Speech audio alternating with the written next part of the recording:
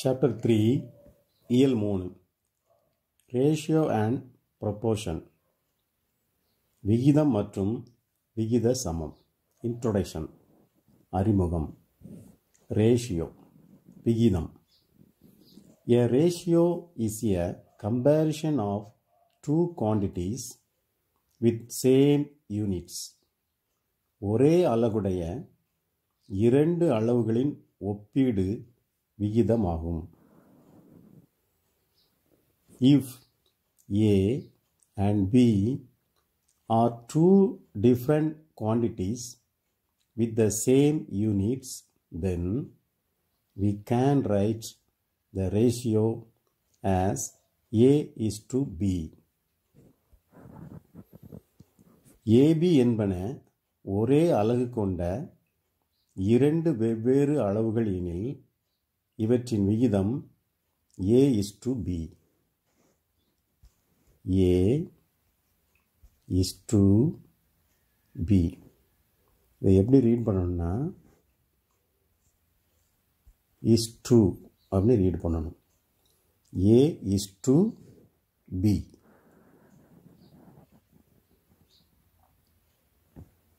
A ratio can be written as a fraction ratio or mostly written in the simplest form.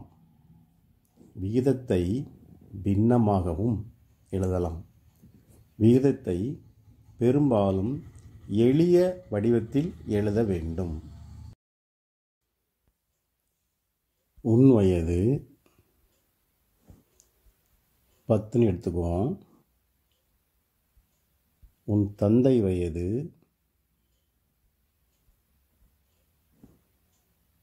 40 எடுத்துக்குவோம்.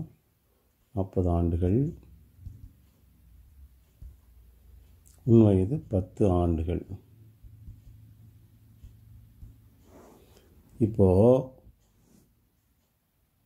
உன்னுடைய வயதுக்கும் உன்னுடைய அப்பா வயதுக்கும் இடையே உள்ள விகிதம் 10:40.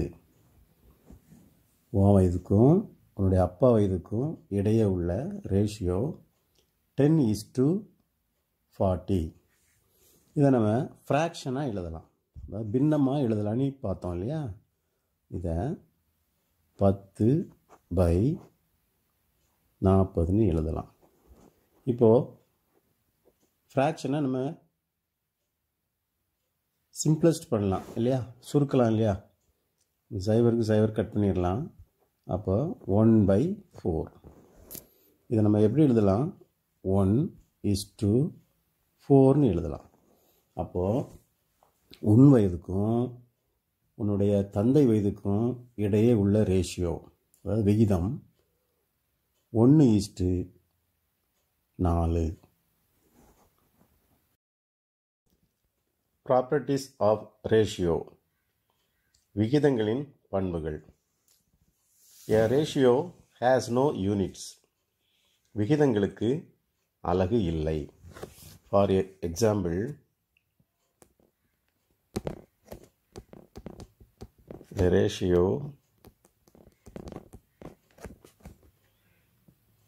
of 2 centimeter to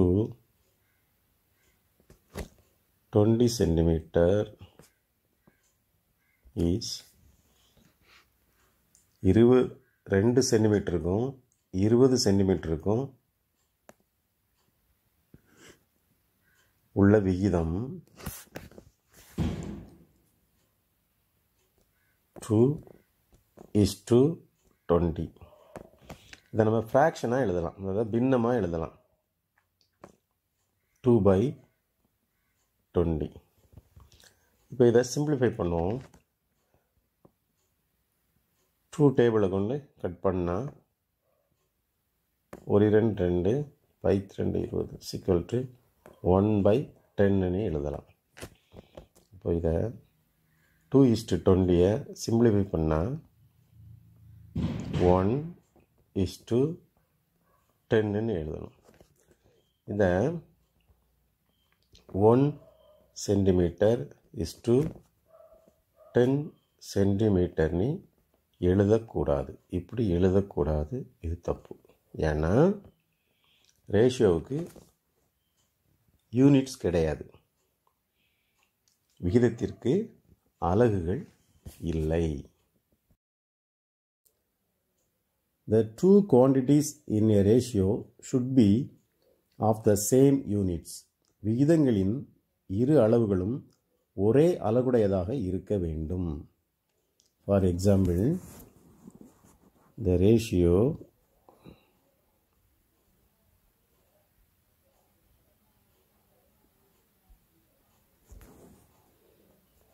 of 20 meter to 4 kilometer is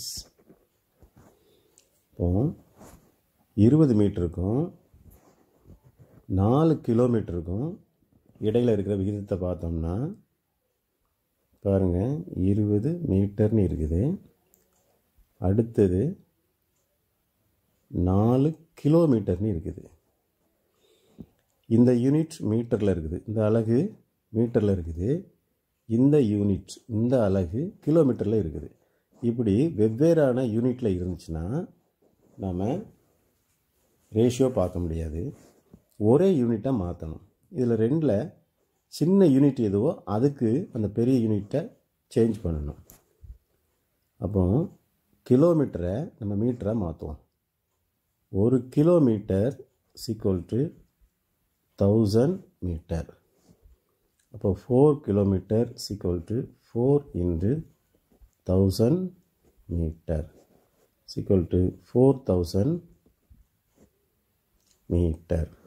1 kilometre equal to 1000 metre. அப்போ 4 kilometre equal to 4 பெருக்கல் 1000 metre equal to 4000 metre. அப்போது 20 மீட்டருக்கும் 4 கிலோமீட்டருக்கும் இடையில் இருக்கிற விகிதத்தை எப்படி போடுறது அப்படின்னா, ரேஷியோ எப்படி போடுறதுன்னா 20:4000. ரெண்டுமே மீட்டரில் இருக்குது. இதை நம்ம பின்னமாக எழுதலாம் இல்லையா, 20/4000. 0க்கு 0 கட் பண்ணிடலாம். 1 2 2 2 4 0 0 ஈக்குவல் டு 1/200. இப்போ ரேஷியோ 1:200. இதில் இந்த 1ங்கிறது ஒரு டேம், 200ங்கிறது ஒரு டேம். 1ங்கிறது ஒரு உறுப்பு, 200ங்கிறது ஒரு உறுப்பு. இந்த உறுப்பை மாற்றி எழுதக்கூடாது, ரிவர்ஸில் எழுதக்கூடாது. அதாவது 200:1ன்னு எழுதக்கூடாது. இப்படி எழுதுனா தப்பு. இதை 1:200ன்னு தான் எழுதணும். Each number of the ratio is called a term. விகிதத்தின் ஒவ்வொரு எண்ணும் ஓர் உறுப்பு என அழைக்கப்படும். இதை பாருங்கள், இந்த 1ங்கிறது ஒரு டேம், 200ங்கிறது ஒரு டேம். 1ங்கிறது ஒரு உறுப்பு, 200ங்கிறது ஒரு உறுப்பு. Order of the term in a ratio cannot be reversed. விகிதத்தின் உறுப்புகளின் வரிசையை மாற்றி எழுத முடியாது. 1:200ங்கிறத 200:1ன்னு எழுதக்கூடாது. இப்படி எழுதுனா அது தவறு. ஈக்குவலண்ட் ரேஷியோஸ், சமான விகிதங்கள். We can get equivalent ratios by multiplying or dividing the numerator and denominator by a common number. தொகுதி மற்றும் பகுதியை ஒரே எண்ணால் பெருக்கவோ அல்லது வகுக்கவோ செய்தால் சமான விகிதங்களை பெறலாம். ஃபார் எக்ஸாம்பிள், 2:3ங்கிற ரேஷியோவை எடுத்துருக்கிறேன். இந்த ஃப்ராக்ஷனில் 2/3ன்னு எழுதுவோம். இப்போ இந்த ஃப்ராக்ஷனோட நியூமரேட்டரையும் டினாமினேட்டரையும் நான் 2ஆல் மல்டிபிள் பண்ணுறேன். அப்போ 4/6 அப்படிங்கிற ஃப்ராக்ஷன் கிடைக்கி. இதை 4:6ன்னு எழுதலாம். அப்போ 4:6.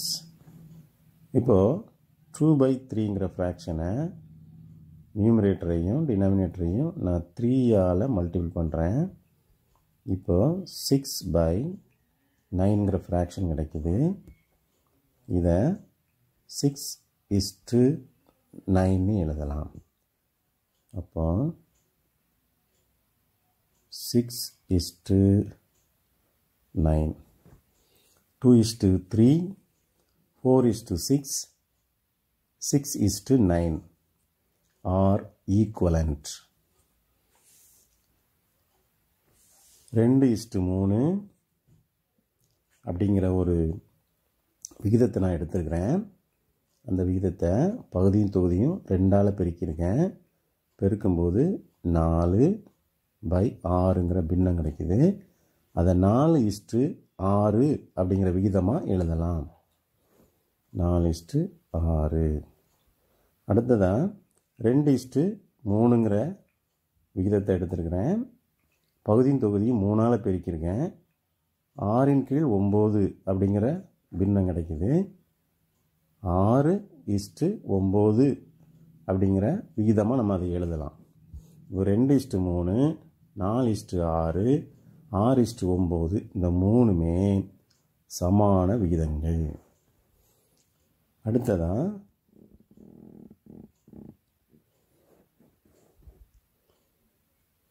20:50 அப்படிங்கிற ரேஷியோவை எடுத்துருக்கிறேன். இதை 20/50 அப்படிங்கிற ஃப்ராக்ஷனாக எழுதலாம். இந்த ஃப்ராக்ஷனில் நியூமரேட்டரையும் டினாமினேட்டரையும் நான் 10ஆல் டிவைட் பண்ணுறேன். பண்ணும்போது 2/5 அப்படிங்கிற ஃப்ராக்ஷன் கிடைக்குது. இதை 2:5ங்கிற ரேஷியோவாக எழுதலாம். அப்போ 20:50க்கு ஈக்குவலண்ட்டான ரேஷியோ 2:5. 20:50ங்கிற விகிதத்தை எடுத்துருக்கிறேன். இதை பின்னமாக 20/50ன்னு எழுதலாம். இந்த பின்னத்தினுடைய பகுதியும் தொகுதியும் நான் 10ஆல் வகுத்துருக்கேன். வகுக்கும்போது 2/5ங்கிற பின்னம் கிடைச்சிருக்கு. இதை 2:5ங்கிற விகிதமாக நம்ம எழுதலாம். அப்போ 20:50க்கு சமான விகிதம் 2:5. ஒரு விகிதத்தை பெருக்கியோ அல்லது வகுத்தோ அதற்கு சமமான விகிதங்களை நாம் உருவாக்க முடியும். கம்பேரிசன் ஆஃப் ரேஷியோஸ், விகிதங்களை ஒப்பிடுதல். ஃபார் எக்ஸாம்பிள், 1:3, 1:4 அப்படிங்கிற 2 ரேஷியோவை எடுத்துக்குவோம். 1:3, 1:4ங்கிற 2 விகிதத்தை எடுத்துக்குவோம். இதை நம்ம பின்னமாக 1/3ன்னு எழுதுவோம். இதை 1/4ன்னு எழுதுவோம். இப்போது பின்னத்தை எப்படி ஒப்பிடுவீங்க, ஃப்ராக்ஷனை எப்படி ஒப்பிடுவீங்க, கம்பேர் பண்ணுவீங்க? அதே மாதிரி தான் இது பண்ணணும். இப்போது 3க்கும் 4க்கும் எல்சிஎம் பார்ப்போம், அதாவது மீச்சியமாக பார்ப்போம்.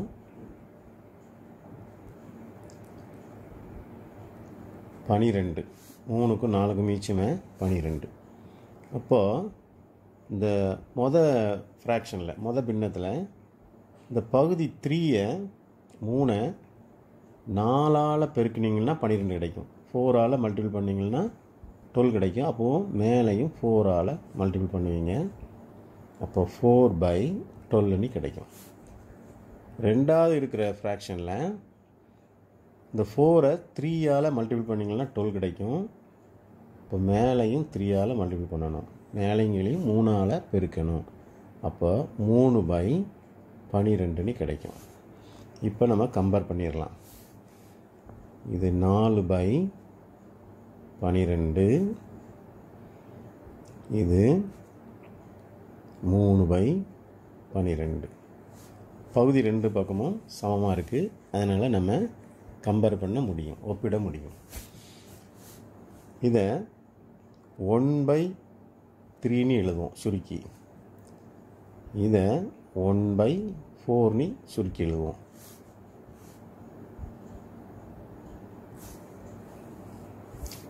இதை 1:3 நம்ம ரேஷியோவாக எழுதுவோம். விகிதத்தில் எழுதும்போது 1:3 எழுதுவோம். இதை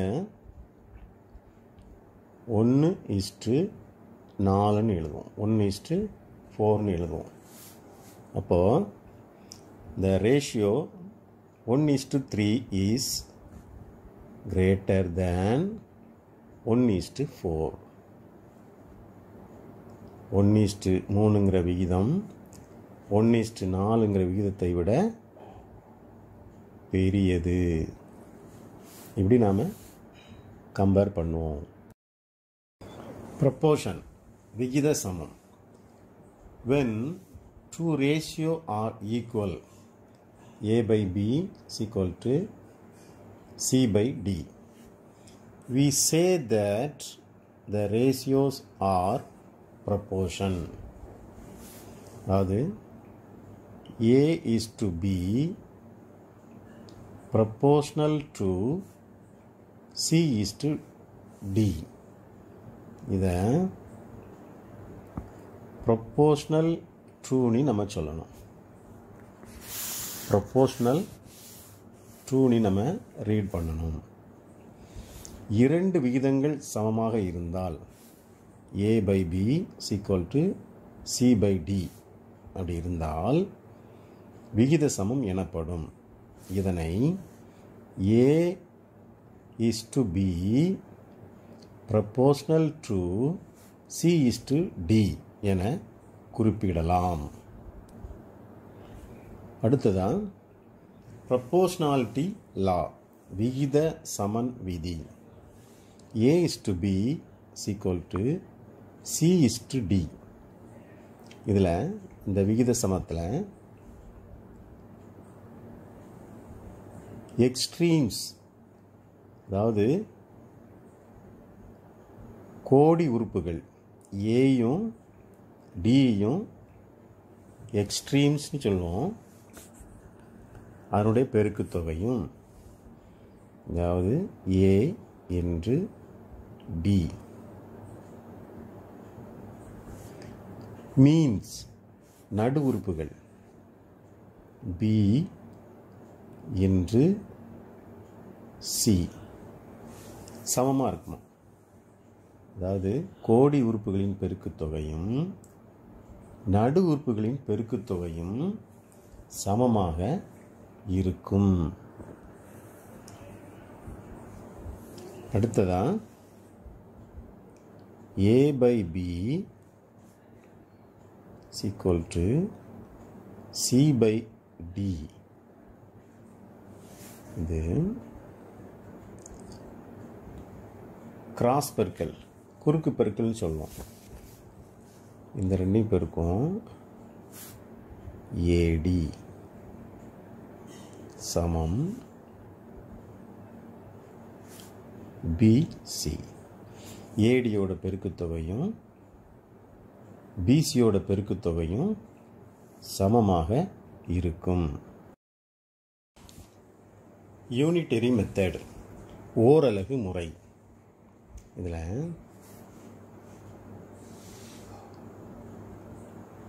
5 கிலோகிராம் ரைஸோட விலை ரூபாய் 25ன்னு வச்சுக்கோங்க. அப்படின்னா 7 கிலோகிராம் ரைஸோட விலை என்னன்னு கேட்பாங்க.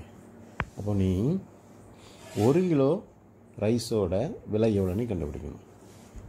அப்போ 5 கிலோகிராம் ரைஸோட விலை ரூபாய் 25 அப்படின்னா 1 கிலோகிராம் ரைஸோட விலை = 25/5